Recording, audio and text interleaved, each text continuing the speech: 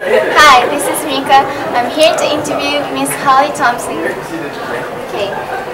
Why did you first come to Japan? I came to Japan the first time because my husband had already lived in Kyoto for a year and a half, and he was really eager to come back.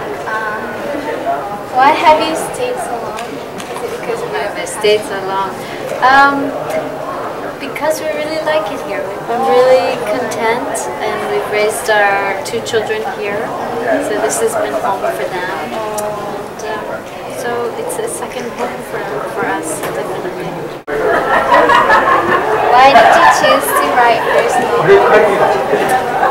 Verse novels are something I've always been interested in, and I love poetry, and I love telling a story where you take out all the extra things and you just leave the most important essence, the core of a story.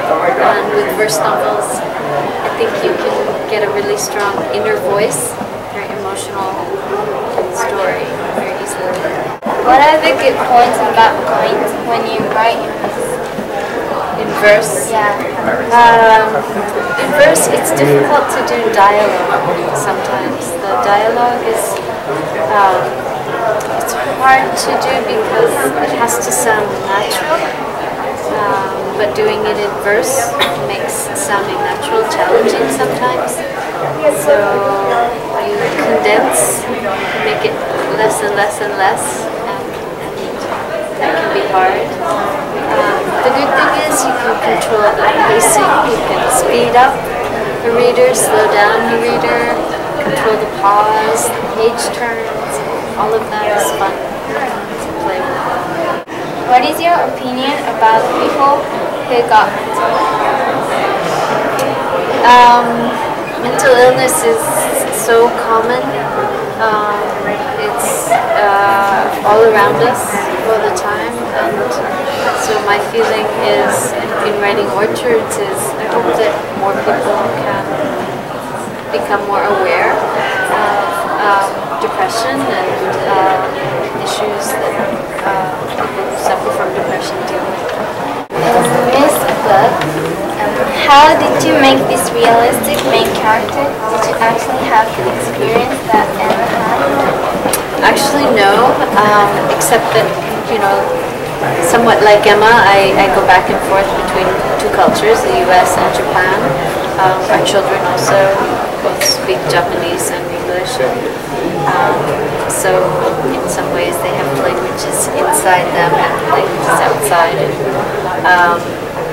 So some of it is based on experience with biculturalism, and then other parts are really just listening to the character and building the story.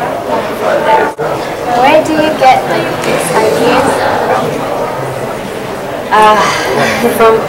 from all around, I think you get ideas from experience, you get ideas from things you read, from people you meet, and then you just sort of start thinking up a character and you start asking yourself, who is this person, and building a character. It's almost like sculpting something, making it fuller and realer. Do you think that if people read those kind of books about bullying and mental illness, will people be more understanding about them? I hope. Yeah. I hope. I think, I don't want to teach a lesson when I write a book, but I do hope that maybe readers will start to ask questions and maybe start conversations with other people that they wouldn't have before they read the books. What do you hope readers will take away from this?